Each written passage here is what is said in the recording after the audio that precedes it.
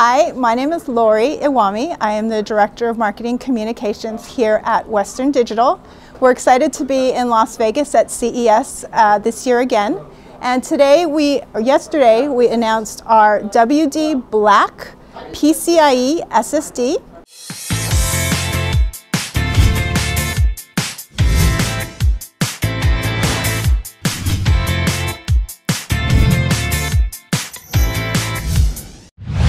We're very proud of it in terms of the performance it delivered for NVMe-based systems. In terms of a boost, you get more than 3 times the speed of SATA. Sequential read and write is at 20, 50, and 800 megabytes per second. So again, you see that more than 3 times faster than even the highest performing SATA SSDs.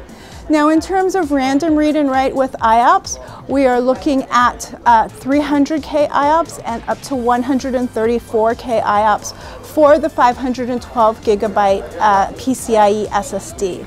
So what makes our performance so good on the PCIe SSD, the WD Black PCIe, is a couple of things. One is that we do include an SLC cache, which writes directly to the SLC and then to the TLC, so that things like boot up, application loading, even shutdown is much, much faster at the user level.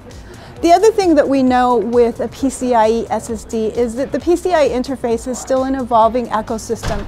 So the WD Black PCIe SSD includes our functional integrity testing.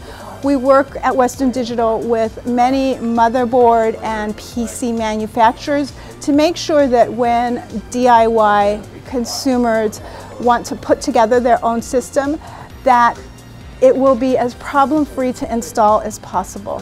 Additionally, we've done compatibility testing with the leading PC OEM manufacturers as well as the leading motherboard manufacturers.